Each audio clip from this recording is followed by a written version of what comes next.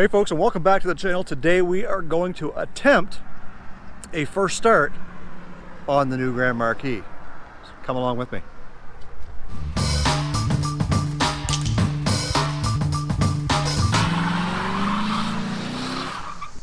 So as you guys know from the previous video, if you haven't seen it yet, I'm going to link it right up here so you guys can go back and take a look. I bought a car sight on scene. Basically it was a no start, and we had to diagnose what was wrong with it.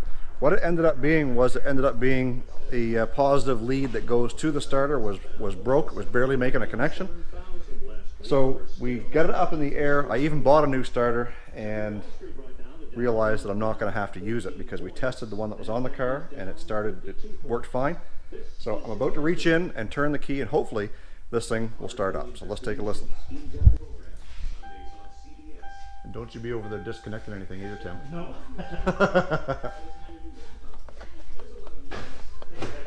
Still nothing.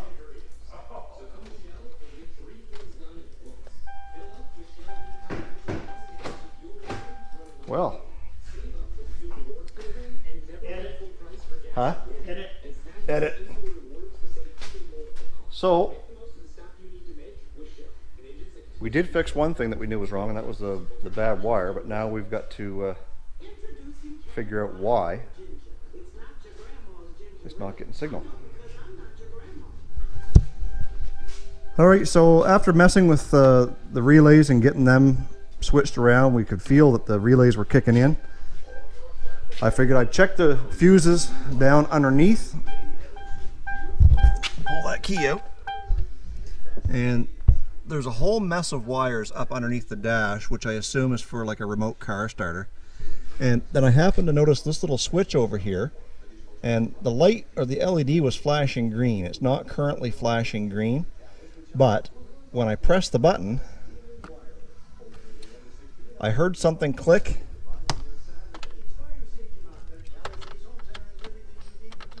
I reached up. Nice try, Tim. And it started up. So we did get that wire fixed.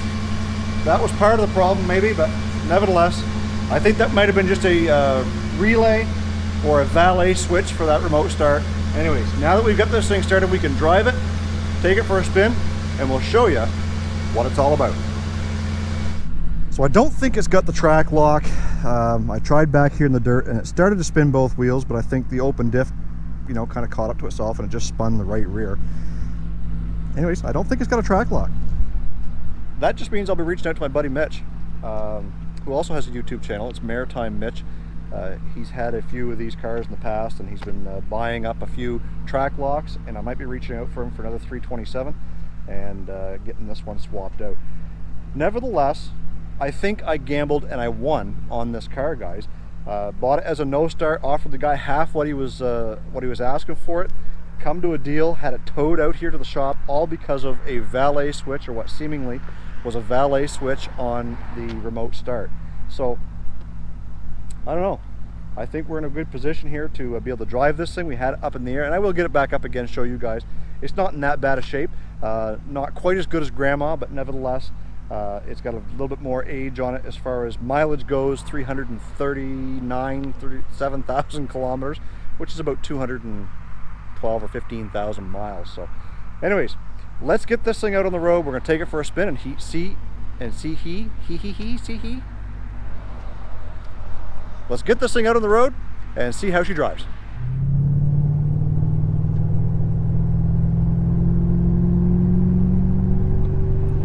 So we are just out here on the initial drive, the test drive, as we could call it, because like I said before, I bought it sight on scene, didn't even listen to the engine start. So far it seems to have all the gears. It shifts very good. There's no lags other than the normal lag that you get out of these cars. Overdrive just kicked in, and there's no loud wheel bearing noises, no clunks, no shakes, no rattles. Again, guys, we gambled on this car for 900 bucks, and I think we won. I think it's going to make a great car for me to drive for the winter. and for us to beat around and do some stuff on the channel. So I think what we're going to do is get it up to highway speed. Again, make sure there is no shakes and rattles. I'm going to grab some lunch while I'm out here. Get it back to the shop and get to cleaning up on it. She's pretty dirty in here, just mostly gravel and stuff. And then we'll focus our attention on the finish to that paint, because as it sits right now, I'm not liking the faded white look. Sanding it down with that Scotch-Brite pad kind of gives it a little bit of a different texture, and I think we're going to live with that for a little bit till we decide what we're going to do with the paint and bodywork. So anyways, come along for the ride.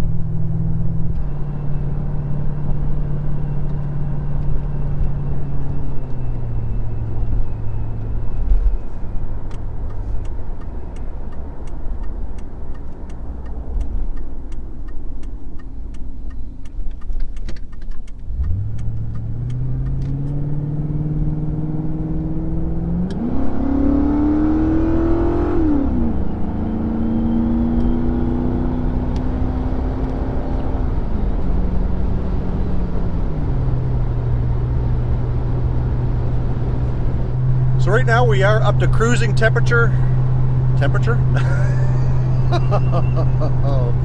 Right now we are up to cruising speed and no shakes, very slight in the steering wheel. Could be just a tire balance, but we can fix that very easily. We're gonna be putting those winter tires on here soon anyways, but nevertheless, I think we won. I think we won. Anyways, let's get this back to the shop, get it cleaned up.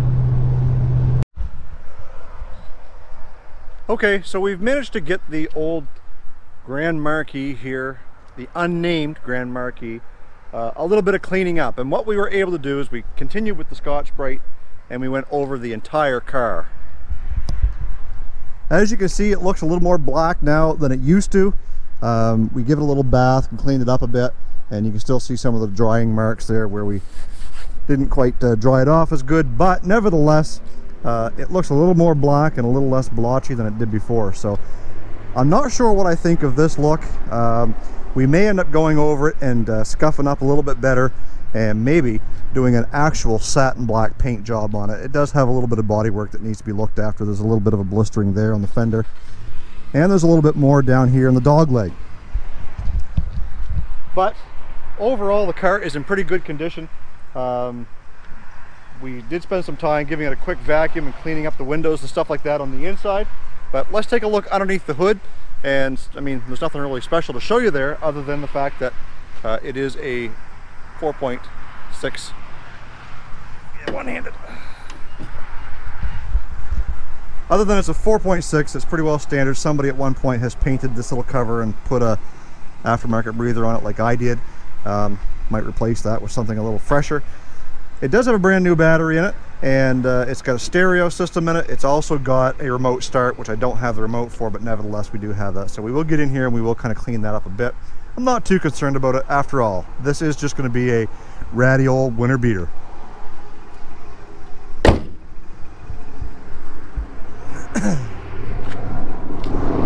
Now this thing is badged as an Ultimate Edition, and I didn't know that the Ultimate Edition didn't come with leather, nor did it come with a sunroof, but I did find the original bill of sale, or not the bill of sale, but the window sticker in there, and this is an Ultimate Edition.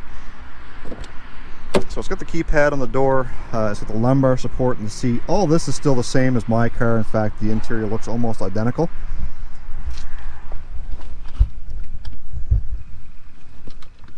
And as we get inside, we do have the climate control. We've got a semi-broken cup holder here, just like most of them.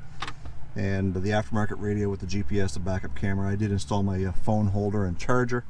And other than the digital dash, everything is pretty much the same in here as it was on Grandma.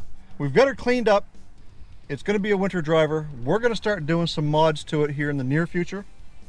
But before we do that, we do need a name.